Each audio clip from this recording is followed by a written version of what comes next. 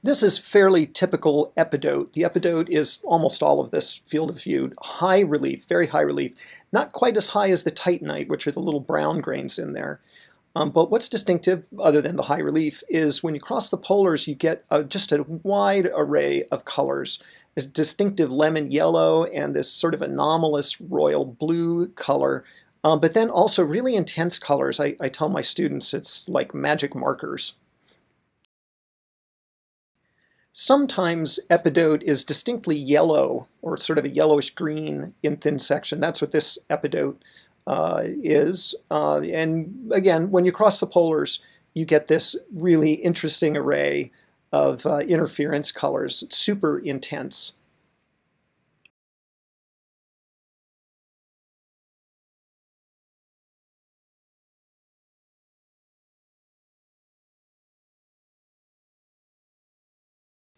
I like this epidote because it has that really distinctive interference color. So if you look at those central grains, high relief, when you cross the polars, you get this lemon yellow and sort of sky blue to slightly darker blue interference color. It's a little bit zoned, which just probably means that it's chemically zoned, but that's really characteristic of epidote.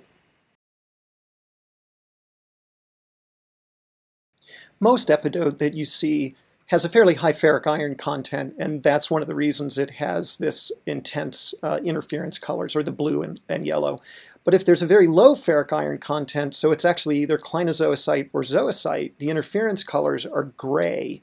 And that's what you're seeing here. It's very hard to tell the difference between Clinozoisite and orthorhombic zoisite, but Clinozoisite has very slightly inclined extinction, and Zoisite has parallel extinction.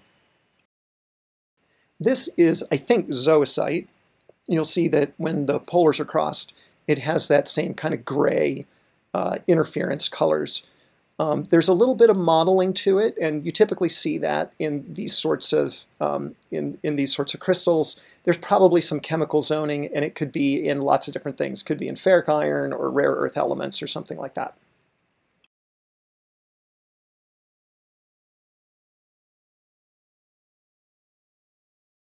Allanite is a rare earth element epidote, so lanthanides plus scandium and yttrium.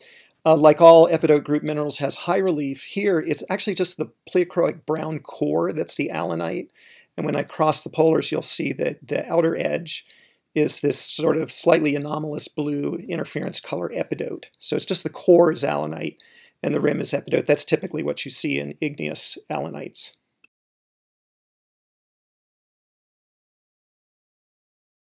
And then here is a metamorphic allanite, so that sort of cloudy core in that central high relief grain is the allanite.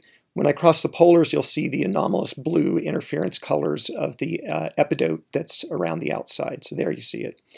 In some metamorphic rocks, the allanite just looks like a little fuzzball, and you have to go to high magnification to really verify that it's allanite.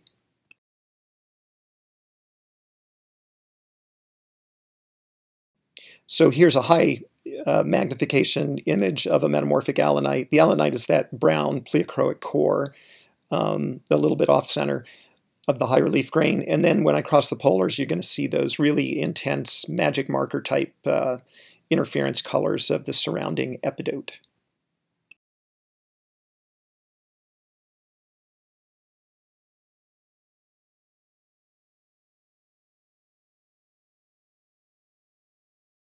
I love this crystal. This is Piemontite. Piemontite is a manganese-bearing epidote.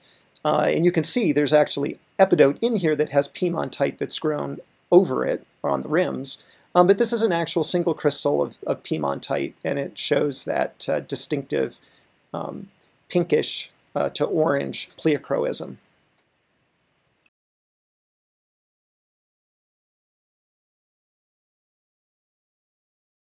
And I couldn't resist. So here's epidote with Piemontite overgrowths on it, and you can see that pink to orange pleochroism of the Piemontite, while the epidote really doesn't show much pleochroism at all.